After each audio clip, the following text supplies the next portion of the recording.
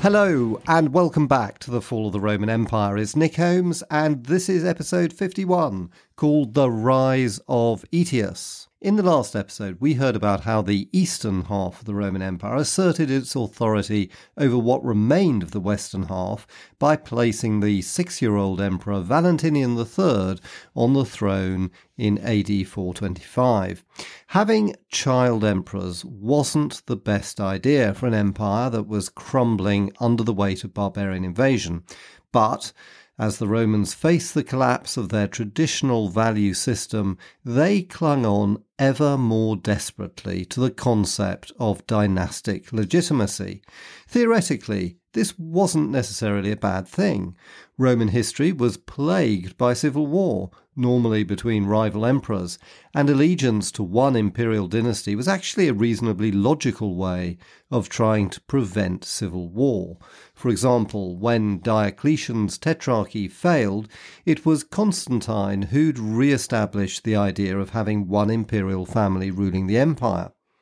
But theory and practice sometimes don't mix well. And in the case of the 5th century Roman Empire, they didn't mix well at all.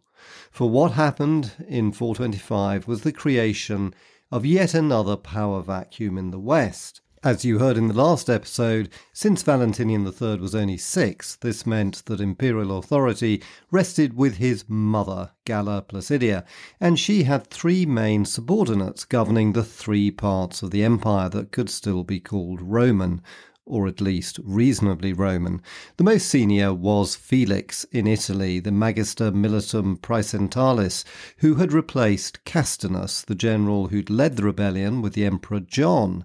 Castinus had fled, and fortunately for him, just escaped the grisly fate that befell John. We know very little about Felix other than he came from Constantinople, where he had some sort of position in Theodosius II's court and was regarded as a loyal servant of the Eastern Emperor.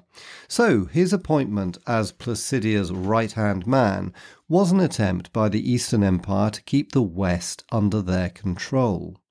The next most senior was Bonifacius in North Africa, who'd stayed loyal to Placidia and the Theodosian family when Castinus and John had rebelled. The third and last was, of course, the new kid on the block who was given Gaul, or what was left of it, to rule. This was Aetius, the man who would now become crucial to the future of the Western Empire.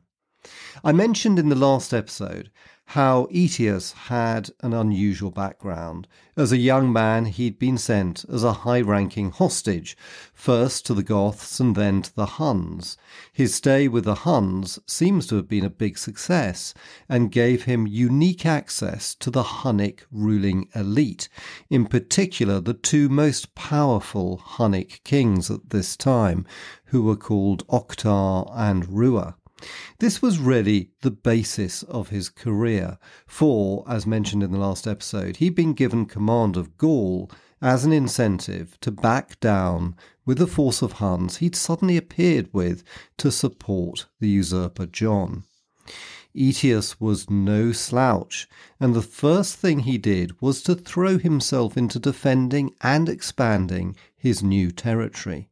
In 426, the Visigoths, who'd been settled in Aquitaine, supposedly as Roman allies under the Treaty of 418, which Constantius III had negotiated, were not behaving like allies at all.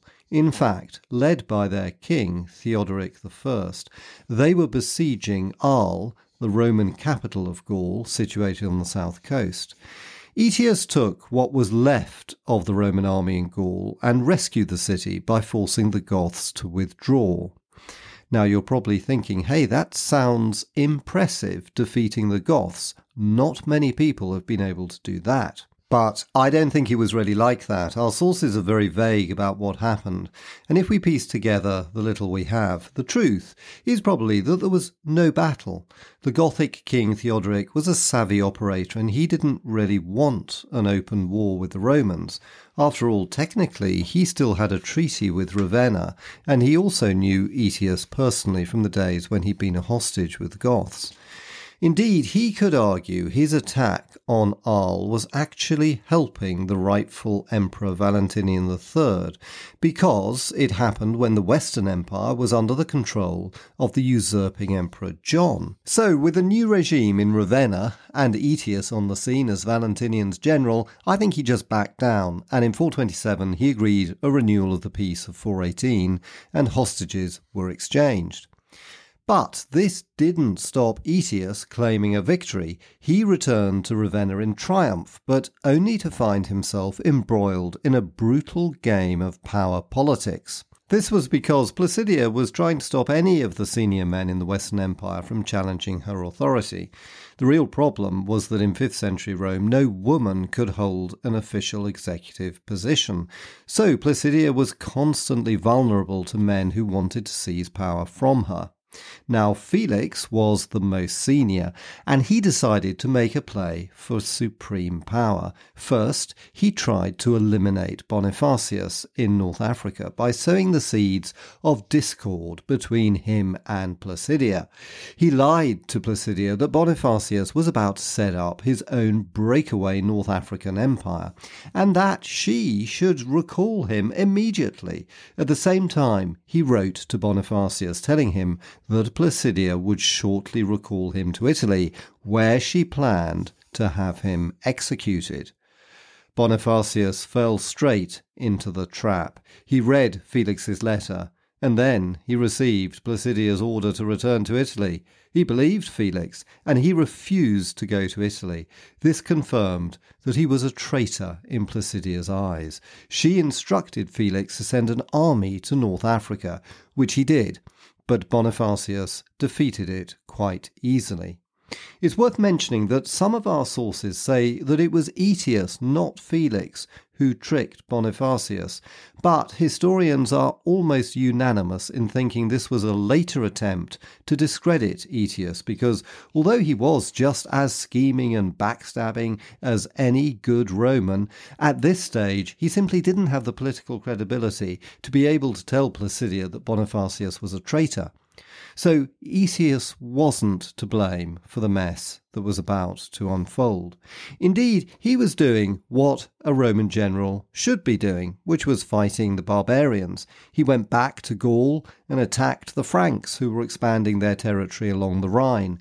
It's worth just mentioning here that Aetius's Gallic legions were probably not a very powerful military force. As discussed in episode 47, the Roman army in the early 5th century was a shadow of its former self, especially in the West, where the Romans used barbarians as mercenaries to fight their wars, and Aetius, as we will hear more about, was particularly good at using the Huns.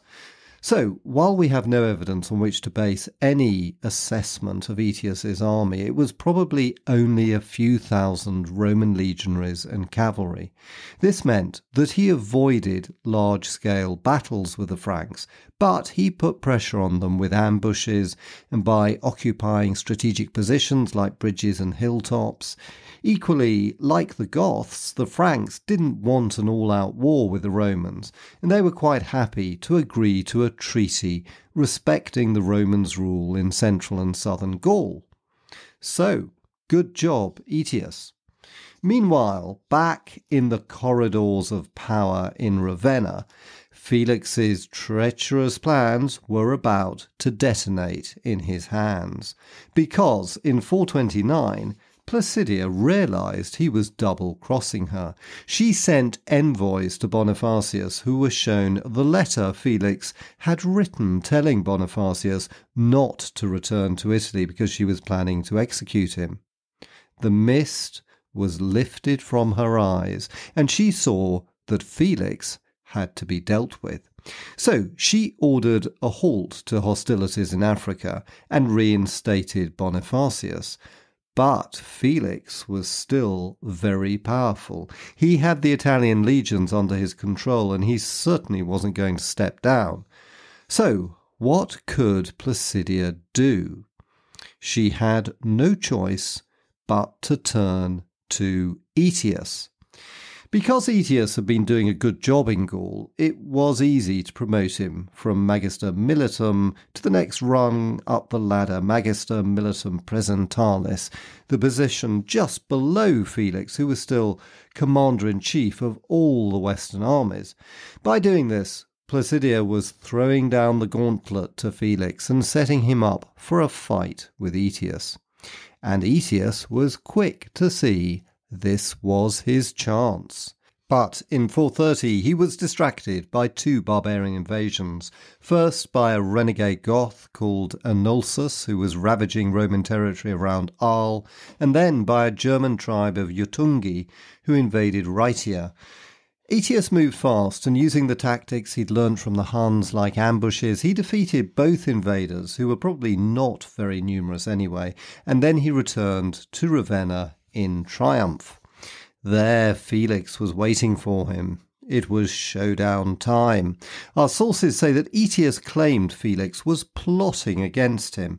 This was almost certainly true, although we don't know exactly what Felix's plot was. Aetius had taken some of his Gallic troops to Ravenna, but it was actually the Italian legions who turned against Felix, deciding that they preferred a general like Aetius, who'd established a good track record fighting the barbarians, against Felix, who was more of a court politician than a soldier. They seized Felix, his wife, and some of his supporters and executed them. Aetius had triumphed and was now in control of Italy and Gaul. Or was he? Because Placidia now panicked. She'd got rid of Felix, but now she had Aetius in Ravenna. She'd merely replaced one would-be tyrant with another. So she turned to her other general, Bonifacius, and recalled him to Ravenna.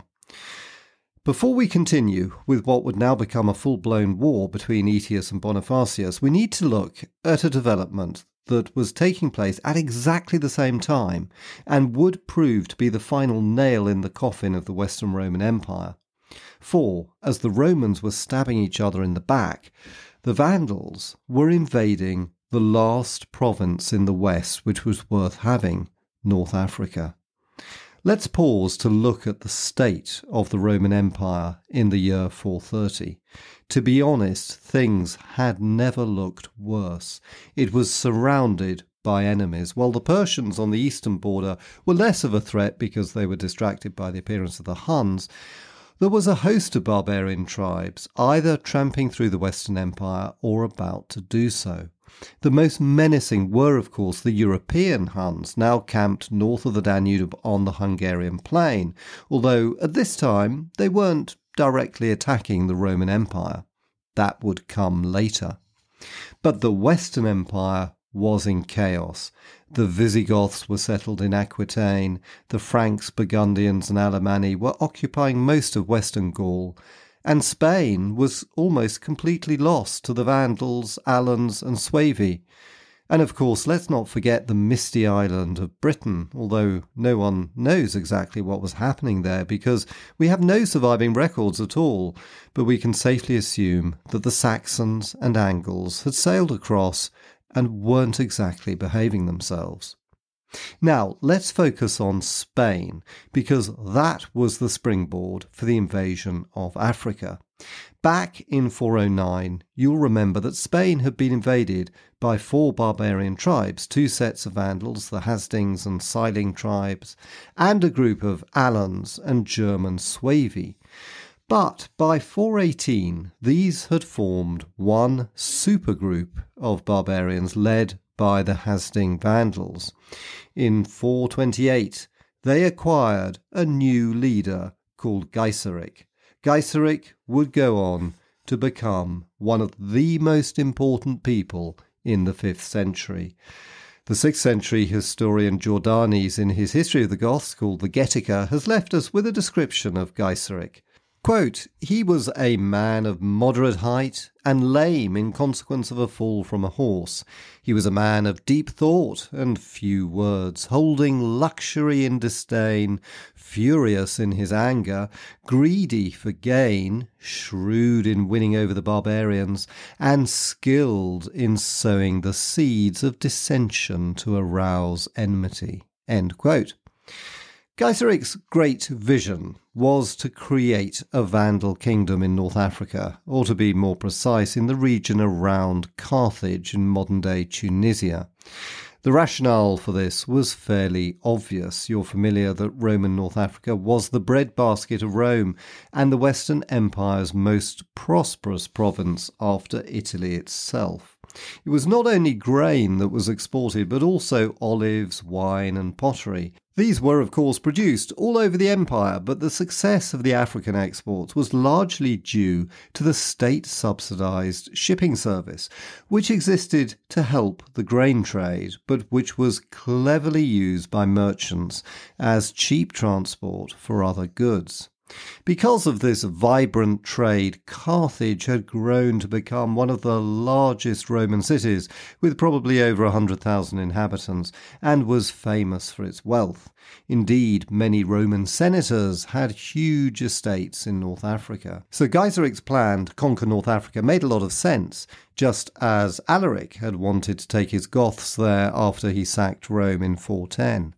The only problem was the Vandals had little experience of sailing, and so in the late 420s they concentrated on acquiring this knowledge by gathering boats and practicing their maritime skills by raiding the Balearic Islands.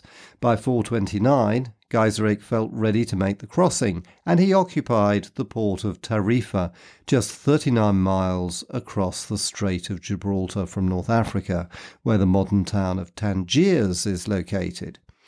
In May 429, some 80,000 Vandals and Alans sailed across the strait, probably just a handful each day in a fairly small number of boats, rather than a huge armada. Their invasion worked because there was no Roman army to oppose them, since most of it was based in the east, where the main towns were.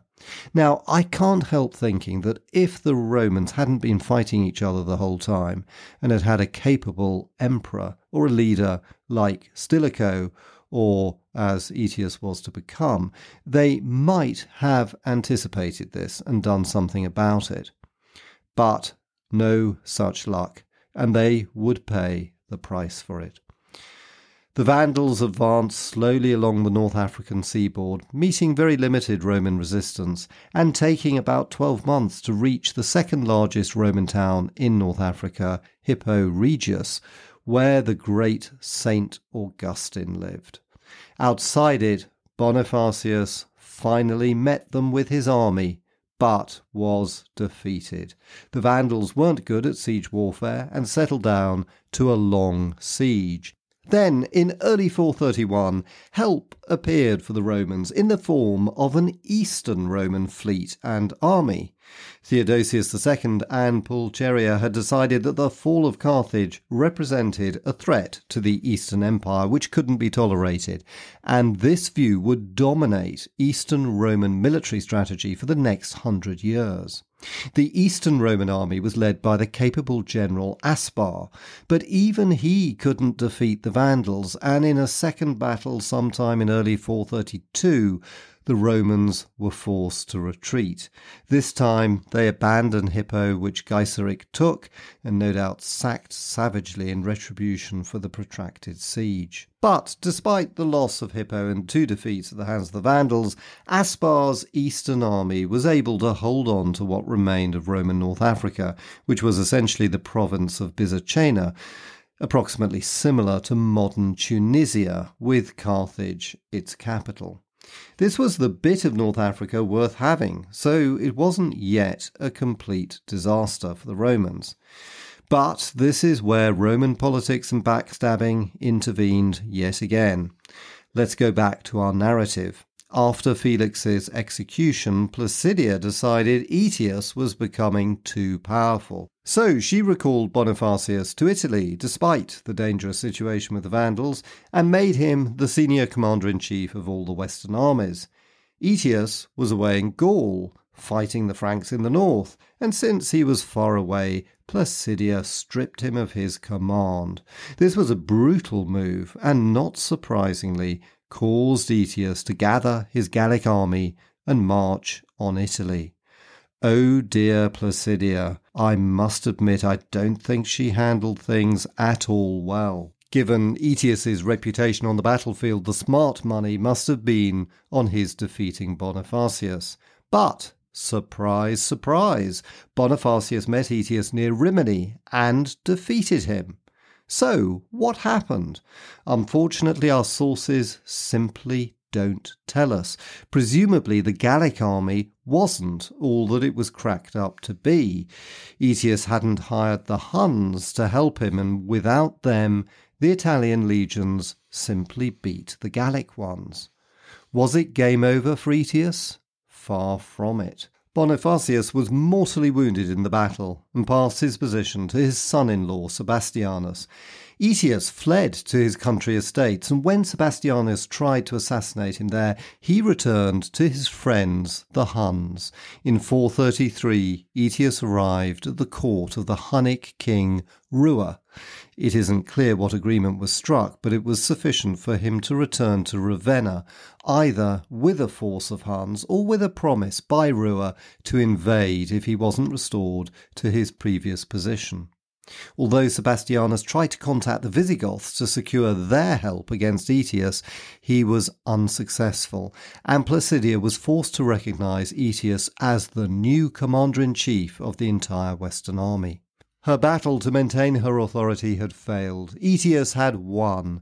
He was now the real ruler of the Western Empire. However, with the Vandals in Africa, that empire was crumbling before his eyes.